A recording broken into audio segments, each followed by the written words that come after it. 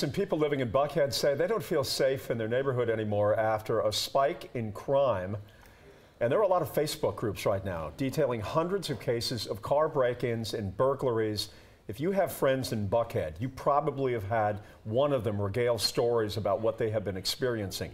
This morning, former mayor and Buckhead Coalition President Sam Massell said that despite the recent spike, crime overall is down.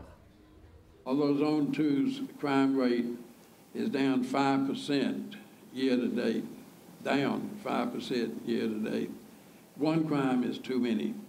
But no one has learned how to eliminate these occurrences.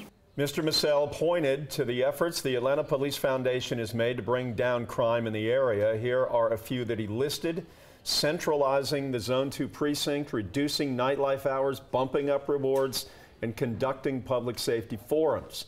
What's causing the spike? When we spoke to members of the crime tracking group, they said it is the fact that APD is down nearly 400 officers right now.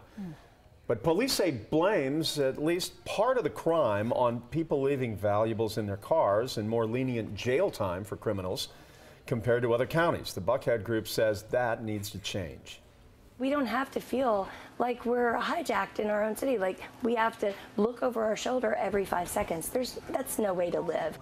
Last month, the chair of the Buckhead Council of Neighborhoods, Mary Norwood, councilwoman, sent this letter to Atlanta Mayor Keisha Lance Bottoms questioning how the department is handling the spike. The Atlanta police chief responded, calling the move political shenanigans. Tonight, the mayor's holding a town hall meeting with residents to address concerns. That will be one worth hearing.